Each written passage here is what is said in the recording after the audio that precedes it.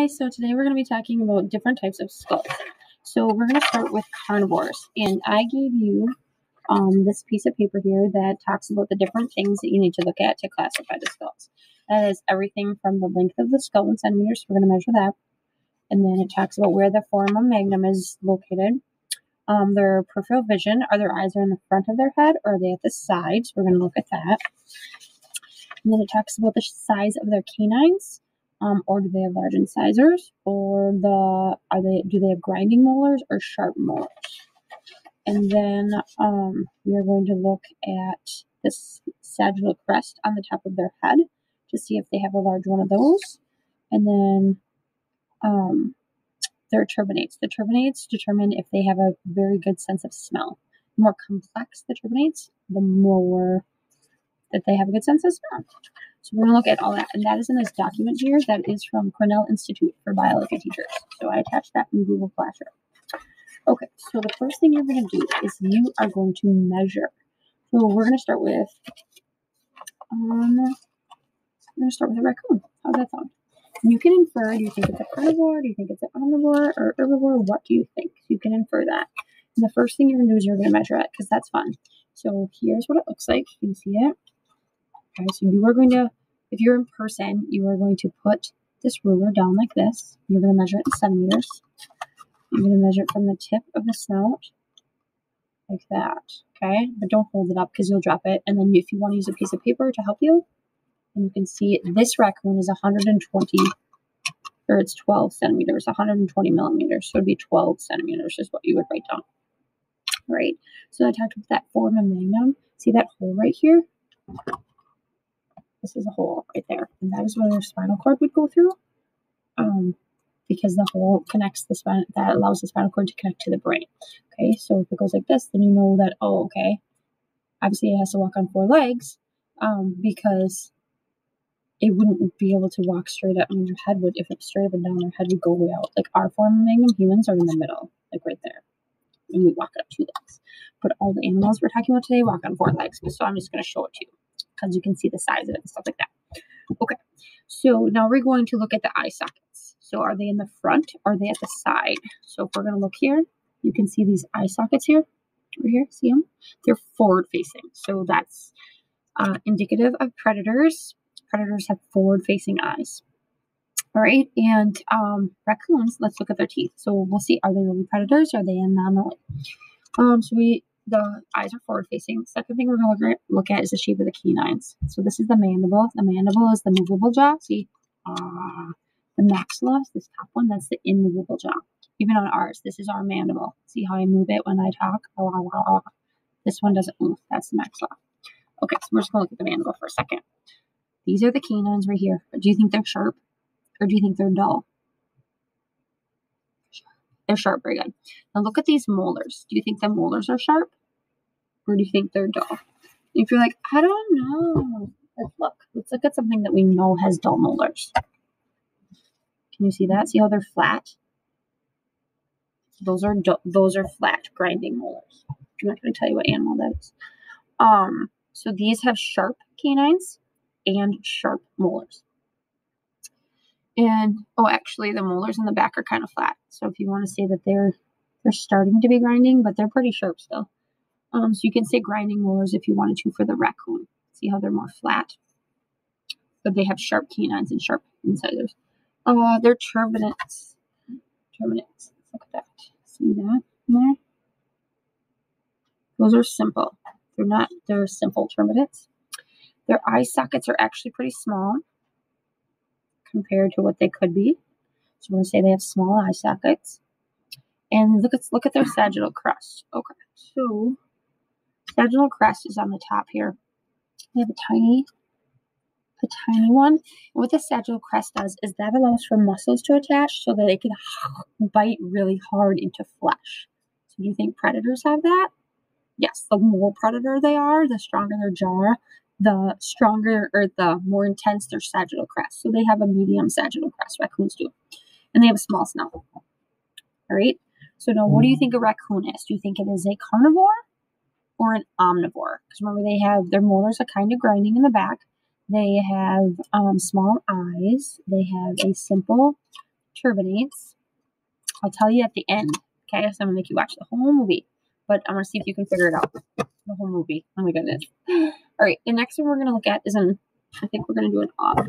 Oh, did you want to see a raccoon pelt? I'm sure you've all seen a raccoon before on the road or by your garbage can. Here's a raccoon pelt. See how they have like the bandana around their eyes, vest bandit, and they also have the striped hat. You can make it into a hat with striped tail. So this would be an example of a raccoon pelt. Okay. All right. Now we're going to go. So the raccoon one is done, except you have to figure out if it's an omnivore, carnivore, or herbivore. You have to classify that. All right. So the next one we're going to do is an otter right there.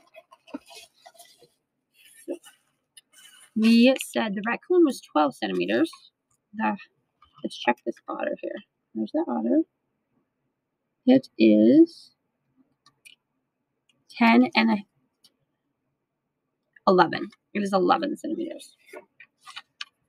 So the raccoon was 12. The otter is 11. All right, let's look at that forma magnum. See, that's also in the back. So if you put a pencil in it, you can see it has 4 legs. Let's look at their teeth. Look at those hungers. Those canines. These are the canines right here. Are they sharp or are they dull? They are sharp. Very good. See, look at the molars here. These are also sharp molars. You can see that it's a little bit sharper than the raccoons that were grinding molars. They have medium eye sockets. Oh, are their eye sockets forward facing or on the sides? I forgot that one. They're forward facing eye sockets, and they're medium sized. And then they have, see, I don't know. Oh, you can kind of see it. That's medium sagittal crest, like glares. So, all right, they have forward facing eyes. They have medium sized eye sockets. They have very sharp canines, sharp molars, and they have a medium sagittal crest. Do you think they're predators? Yes, obviously they're predators, right?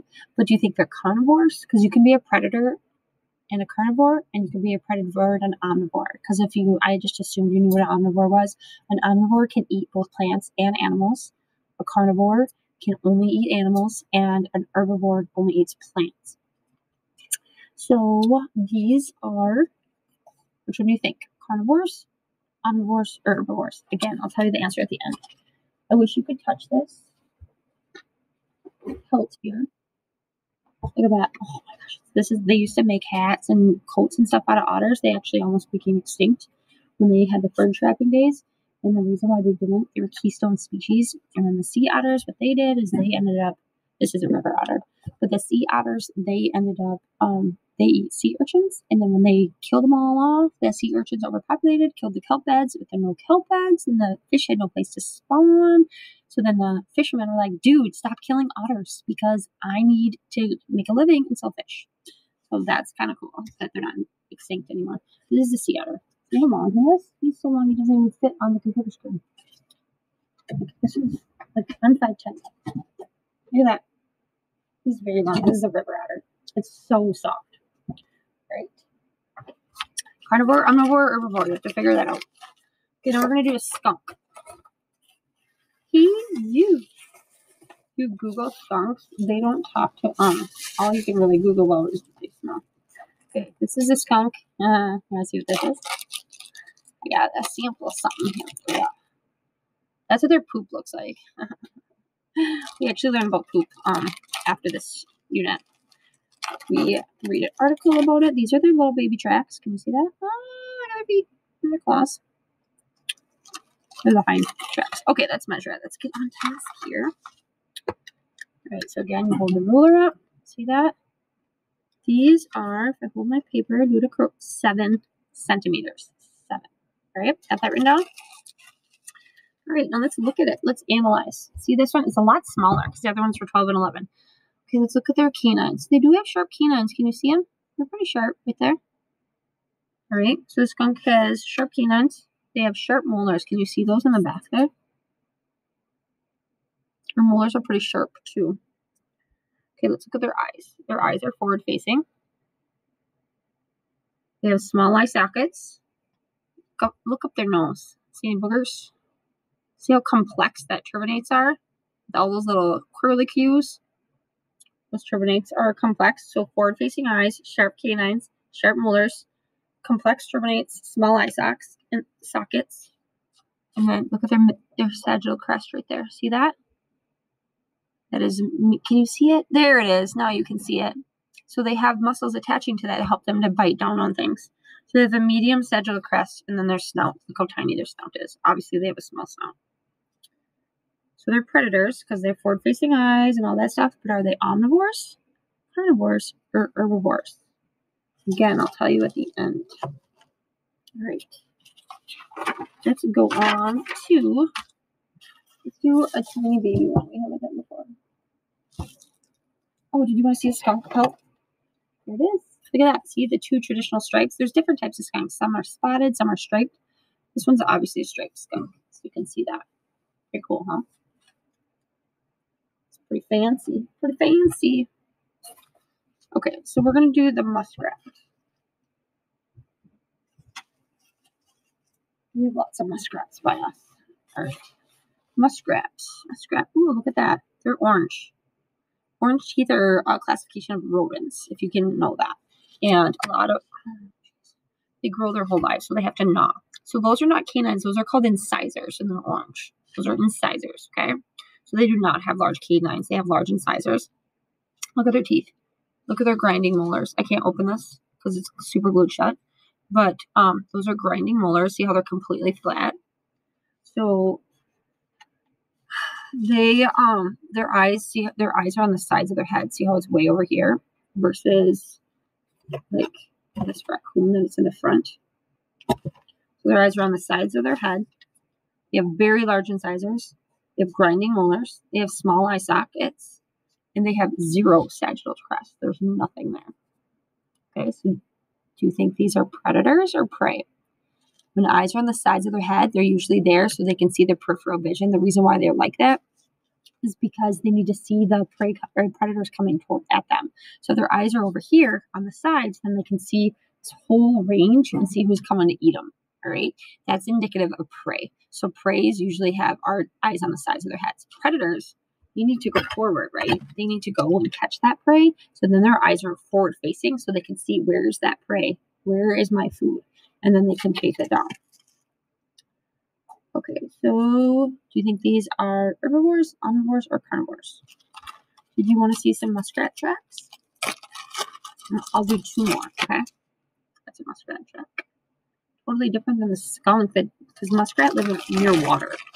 They built their muskrat houses on water, whereas skunks don't live. They live in like the forest and stuff. All right, let's do this one because it's ginormous. Look at it, kind of broken. You know what this is? Again, look at those incisors. One of them broke. He chipped his tooth. I'm gonna measure him. See how big this dude is. 15.5 centimeters. Large and in charge. So this is obviously classified as a rodent as well because it has these orange teeth. So this has eyes on the sides of its head, which you can see over here. See that? It has specialized incisors. They're orange. It has grinding molars. Can I open this one? See, there you go. Now you can see those molars. See how they're flat? Those are grinding molars. They're flat. They grind their plant matter. You have simple turbinates. You can see that they're not very complex like that other one I showed you. They have small eye sockets, and they also don't have a sagittal crest at the top. And they have a short snout. So what do you think these eat? If they have large incisors and grinding molars, what do you think they eat? Do you think they shred meat, or do you think they grind plant matter? All right, I'll tell you the answer in a bit. All right, last one for now. Here it is. Look at this one. What do you think that is? A vampire? It's not. It's not a vampire. Right. Oh, I've been forgetting to show you the phone on Magna. So neat. Here it is back there. Stick that pencil in right there on the beaver. Did I tell you this was a beaver? I don't remember, but this is a beaver. This big, huge thing. It's a beaver. We'll go back to that beaver and we'll show you this beaver pelt. So soft. They also made coats out of this because beavers live in the water, right? So they have to be well insulated. Otherwise, they'll be cold all the time and then they'll freeze. So he has this big, huge, thick coat. There's no tail on this, but look at, oh, it's so soft. And then I also forgot to show you the muskrat. So there's a little muskrat. These live in those muskrat huts. If you drive in between Wisconsin and Minnesota and you see all those muskrat huts on the Mississippi River, the backwaters of Mississippi, I should say. Look at these little whiskers. There's a muskrat. He's also soft. Okay, sorry about that. Now we're back to this bobcat. This is the bobcat. Forward-facing eyes. He has large eye sockets. Look how ginormous those are compared to the other animals we've been talking about. These are his canines. Do you think they're sharp? I would think so. So large canines. Okay. Can you see that? How did I have that in there? There we go. Large canines. Look at those molars. See, those are very, very large as well. So what do you think they do? Do you think they grind plant matter, or do you think they rip and shred flesh? Because they don't have forks and knives. They have to rip it with their teeth. So they have forward-facing eyes. They have sharp canines, sharp molars. However, though, they have simple turbinates, large eye sockets. You can see their sagittal crest there. Can you see that? Right there. They have a slight one. It's small. And a short snout. These are obviously predators. Predators, remember, have forward-facing eyes, large canines. But are they carnivores, omnivores, or herbivores? All right, so I'm going to go back and give you the answers. We didn't do the mink. I wanted to do the mink. What happened to him?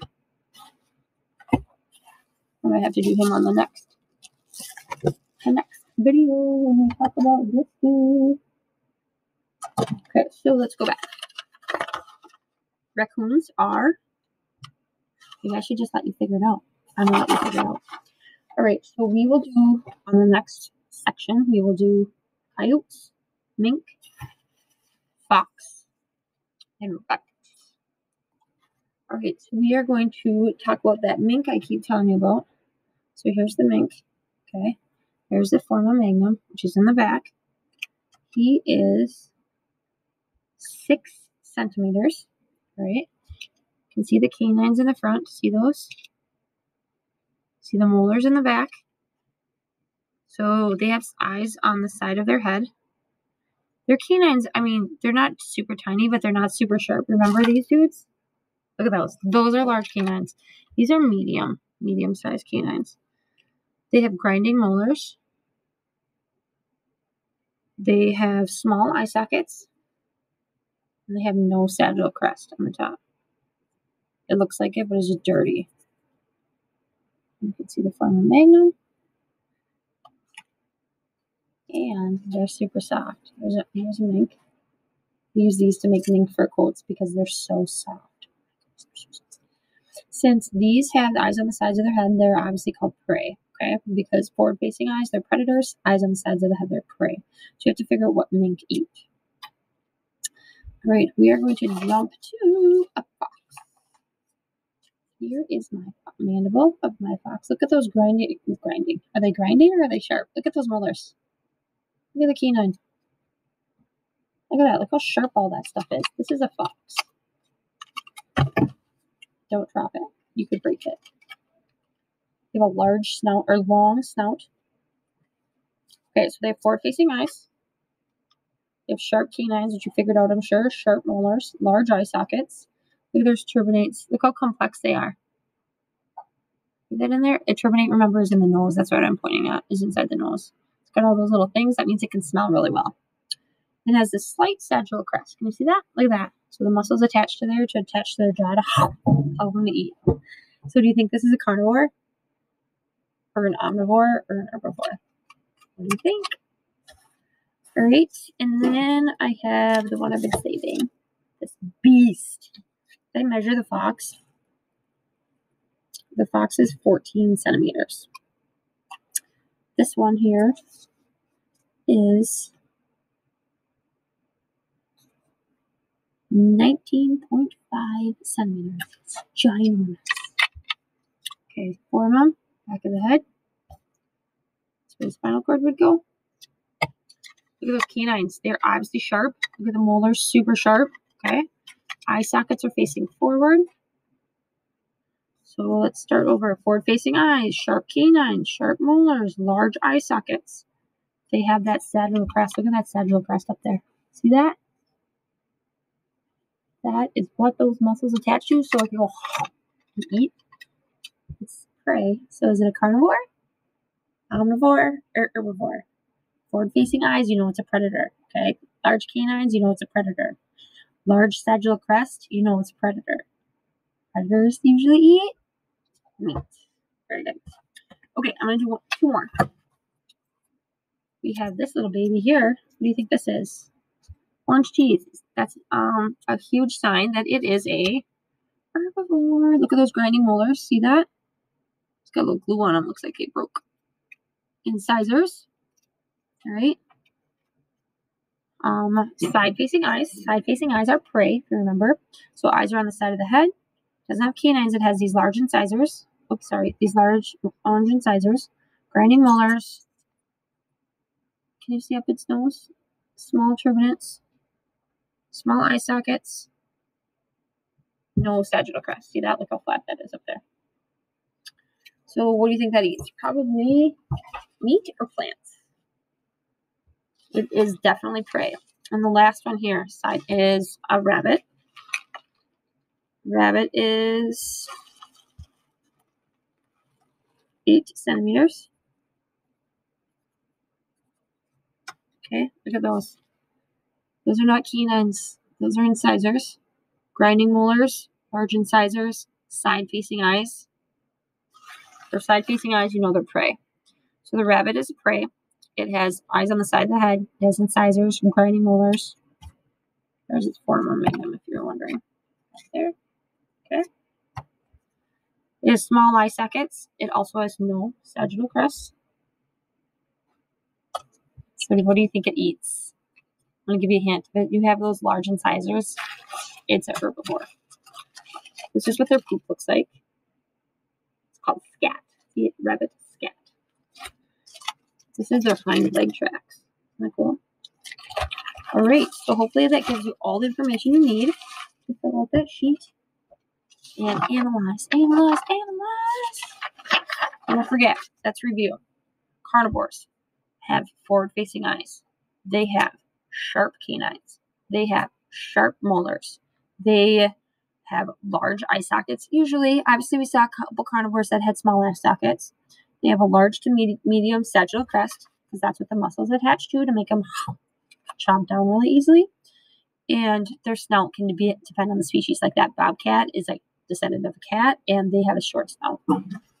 Coyote, descendant of a wolf or a dog, they have a long snout. That's carnivores. Herbivores, eyes on the side of their head. They are prey. They don't have canines, or if they do, they're not very sharp. Their molars are usually herbivores' molars are grinding molars. They have simple turbinates because they don't need to smell their food. Usually, carnivores have complex turbinates because they have to smell where their food is so they can go kill it. But not all the time. Herbivores have small eye sockets. They don't have a sagittal crest. And they usually have a short snout size. Omnivores, last one. They have forward-facing eyes. They have sharp canines. Their molars can be sharp or grinding depending upon the species because remember they're omnivores, so they eat plants and animals. The complexity of the turbinates is determined upon the species again. Their eye sockets are usually small. Their sagittal crest is usually medium. So hopefully all this information you can use to figure out what a skull would be that you would see on the forest floor. Would it be this one? It's a coyote? Or would it be this one? Which is a squirrel? What would it be? All right,